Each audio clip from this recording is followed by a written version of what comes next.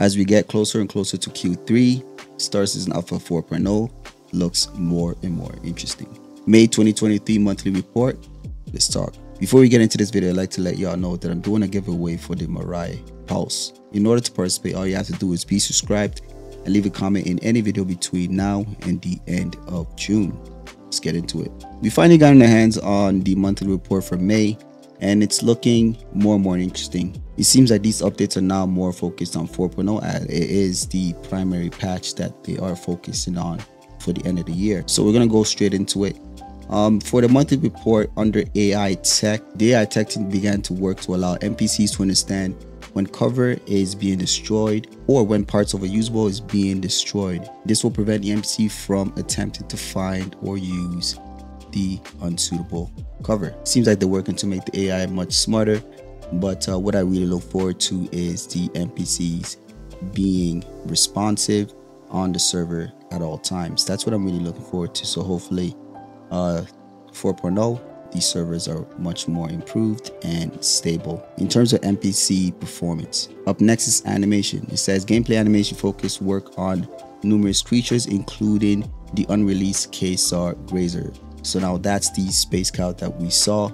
I'm curious to see more creatures. I think the initial release of creatures in the game, which is going to be the Mayrock, as well as the dog creature. I'm forgetting the name of it, but you guys all seen it.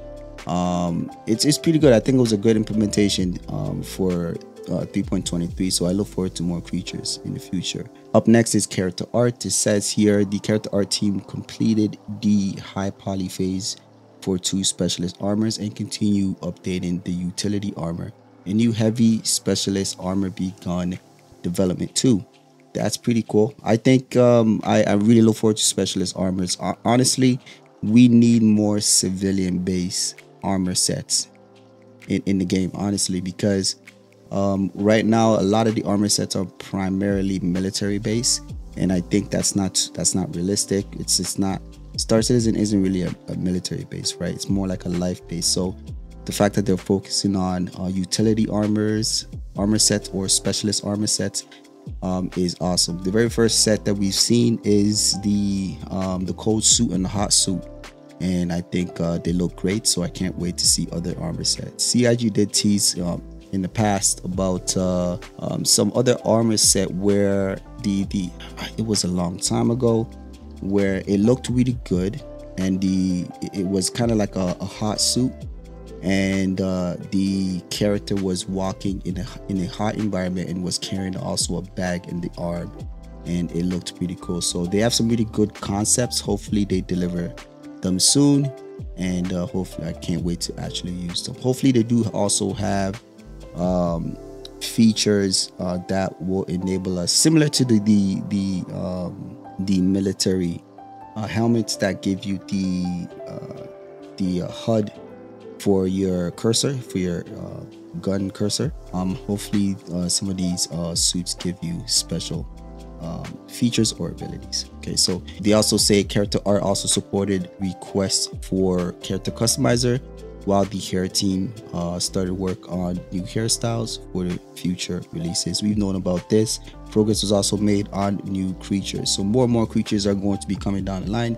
Like I said in the past, we will be seeing new creatures each major patch moving forward, so that's going to be pretty cool. For ship art, they did LOD completion for the RSI Zeus Mach 2, so can't wait to see that. It also says here ship art team has also started work on 3 new vehicles that's being put into white box, so I'm curious to see what vehicles those are. On the core gameplay, it says the core gameplay pillar completed a significant amount of work on multi-tool refactor plan for 4.0. This will provide a more streamlined experience by putting the tool's primary attachment action on the left mouse button and the secondary action on the right mouse button. All right, and next is going to be for biome accumulation. The team completed further Squadron 42 porting work and scoped out how features will integrate into the weather system. So it looks like CIG is working on a weather system, and I think what they want to implement is more so a dynamic weather system that encompasses the entire planet or planetary body, And the idea, the notion of biome accumulation is going to be awesome. So that this means if there's going to be just an idea, if it rains a lot, certain areas will start to fill up with maybe ponds or and things like that. Or if there is a lot of snow, if it snows a lot, then you'll see the terrain start to fill up with snow. So I think that's what they're going for based on this, but we'll have to see once this delivers.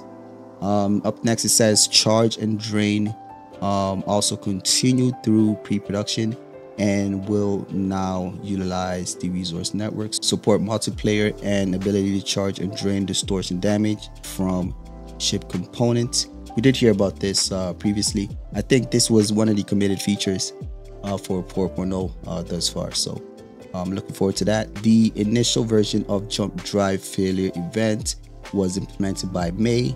Now, when the ship jump drive is disabled for damage, the player will be forced out of the tunnel, which correctly aligns with the exit point in the destination star system. So even if your jump drive fails mid jump, it will still land you into the star system. Eventually, I think they want to shoot you out in the middle of nowhere. I think that's what they want to do. I'm not sure if they still intend to do that, but we'll have to see what they implement in the future with this. Up next, it says estimating scheduling were completed for the remaining radar and scanning tasks, including deliverable targets. Team members supporting the patch release concluded their work and moved on to supporting radar and scanning. So I can't wait for that as well. It says finally for radar and scanning, the team activated FPS radar and other experimental radar features across Arena Commander. These systems will be reassessed closer to the release of 4.0 for potential preview via Arena Commander. So that's going to be awesome. I'm glad they built out Arena Commander for us to get early access to see these features. I think one of the big ones was the engineering gameplay that they put into Arena Commander. That was huge for them to allow us to release, get an early look with that. So that's pretty awesome. It says here the new front end style was fully approved and begun implementation. Polish was completed on new animation, and the first example of a brand takeover was approved using Drake.